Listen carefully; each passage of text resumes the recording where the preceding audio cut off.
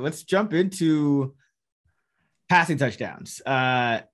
Gilles, I'm going to start with you here because I know this is your forte. What is the target number in this market in terms of how many touchdowns you usually are looking for a quarterback to get?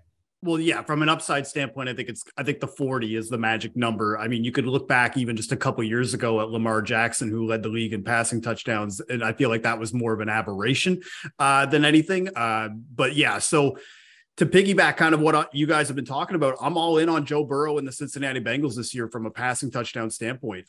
34 touchdowns last year. It was 9 less than Brady, but he threw it 200 times less than Brady did. So there's just a lot more room for improvement. Another year recovered from the knee surgery, and you could see kind of his mobility increasing as the season went on.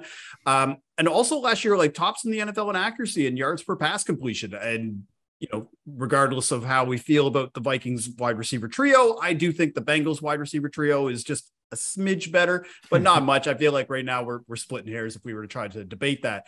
But again, you touched on it. Upgraded offensive line is going to give him more time to throw in the pocket. And also, you mentioned this as well, a below average pass defense. That could lead to more shootouts. I think that defense is a little overrated just going on that Super Bowl run.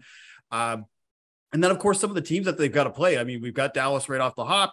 You've got the Chiefs. You got the Bills, Tampa Bay on the schedule. They're all going to put up points on this defense, leading to more potential high-scoring games, more touchdowns being thrown. And then also, you were talking about why are they running the ball? And I think they might hear this because if you look at the way that he was playing last year, they were 5-1 in games where he threw 3 or more touchdowns, but we're 5-6 in games where he threw less than that. So 2 touchdowns or less. So I think that there's a winning strategy here of him throwing the ball. You've got Jamar Chase, you've got T. Higgins, you got Tyler Boyd. It's a very good receiver room. I think there's a lot of potential here for over 40 touchdowns, and I love it at 10-1. Yeah, I mean, I like that as well. I think Joe Burrow, throwing to T. Higgins, throwing to Jamar Chase. You still got Tyler Boyd, he kind of fell off in the second half of the year, but there's just a lot of guys I think that can catch some touchdown passes. Is there anyone, Brandon? Well, first of all, do you like Burrow as well? And is there anyone you like in this market? Yeah, so I'm also looking for that kind of 40 touchdowns number. We usually have at least 5 guys at 37 or more in recent years. So if you can't even get to that number, then you're pretty much out here. So I think Burrow, Allen, Mahomes, and Brady, those are the 4 guys who are all top 6 odds that I think, yeah, those are right. Those are the right top 6 odds. Again, I'm not going to play those guys usually just because, especially with touchdowns, it's going to be so close. We're going to be down to like just a couple scores here and there.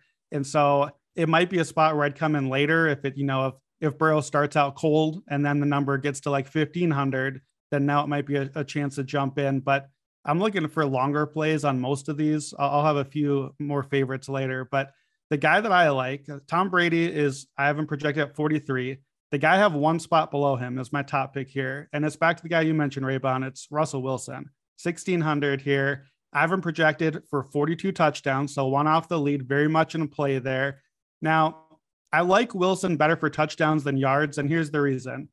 I do worry a little bit. We don't really know what this offense will be. Nathaniel Hackett, we're not totally sure exactly, what's going to look like. But the Packers were usually pretty run balanced. Obviously, Russell Wilson's teams were very run heavy. So I was thinking, well, they can't possibly pass less. His attempts have to go up. I'm not so sure that'll happen. The Packers ran a lot. They also were always a very slow-paced team. What made Aaron Rodgers' numbers so good was the incredible efficiency. And that's where I think yardage may not be there with the attempts because you just have to have the volume, but touchdowns could be. So Aaron Rodgers, who has been a touchdown beast his entire career, before the last 2 years, had a 6.0 touchdown percentage rate. So that's like touchdowns per attempt.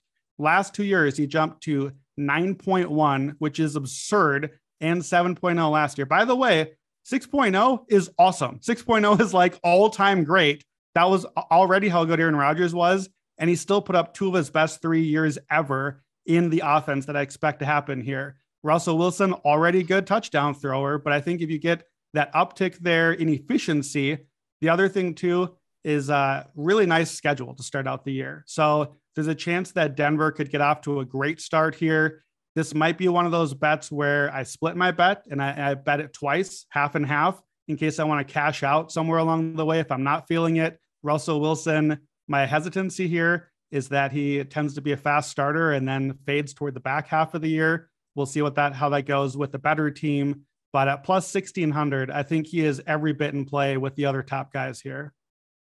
Yeah, absolutely. And I think that's a great point about, he's probably more likely in this market than the yardage market. Although you're getting a much better number in the yardage market at 25 to 1. But again, he leads the league in ADOT. So it's always possible. But this is right up his alley. He could throw, like 43 touchdowns and like 10 interceptions and, just be extremely efficient. So I think Wilson's a sharp bet here. And anyone else you like for this one? Well, Jill, did you have Wilson as one of your picks as well? Yeah, but my thing is the definition of what a long shot is. I think I was like, look, I thought it was a long shot, and it's like, no, this is one of my best bets. So kudos to you for putting the cojones out there.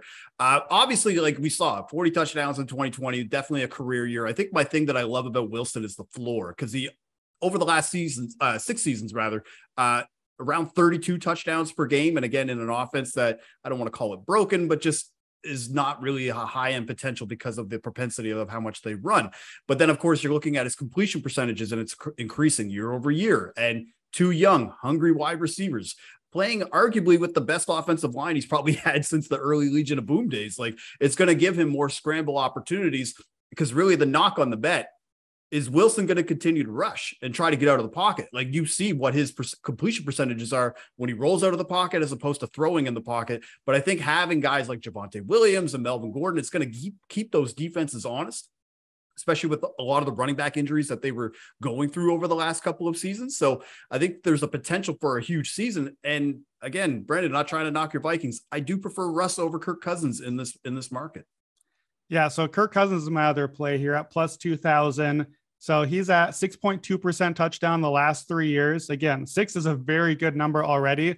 But if you look at the guys that played through Kevin O'Connell offense, Matt Stafford jumped from 4.5% in his career touchdown rate to 6.8 last year. So big jump for him in efficiency. Jared Goff going out of that offense dropped from 4.4, not great. That's why he's gone, but even further down to 3.8 last year. So you figure Kirk's touchdown rate goes up some. I have him at 39. That's kind of right around the cutoff, the 40 that we're looking for. Again, I don't know that we have a monster ceiling, but Jefferson, Adam Thielen, both really big touchdown threats. Matt Stafford had 41 last year. So Cousins at 20 to 1 here, I think, is in play. Raybon, do you like Cousins better for a touchdown or a passing yardage? Which one do you think you'd be better in play here? I'd probably go with touchdowns, just because I think touchdowns, more it's more kind of, it's a higher variance outcome, right? So yeah, he's got the same odds for both at 20 to 1, but touchdowns, like you mentioned, the touchdown rates, the league average is usually around 4.5, but you'll see a guy jump to 9 in a given year. Whereas the league average in yards per attempt or just yards per game, let's say, it might be 300 at the top, but no one's passing for 600 yards, right? A game. Right. So I think given the same odds, this is a spot where you want to take advantage of the variance. Now, if you're in a different market, or you're just, you're trying to find a median outcome, you might look at it differently. But in terms of this market, you're trying to have an outlier. You're looking for an outlier. Touchdowns are more likely to give you an outlier result, much more likely. That's why we don't really bet passing yards during the season. At least I don't. It's like, it's very kind of low variance. It's not a lot of edge, even if you think a line is off by like 7 yards. It's not a lot. But touchdowns, yeah, I think you go with the 20 to 1 for the touchdowns over the yardage.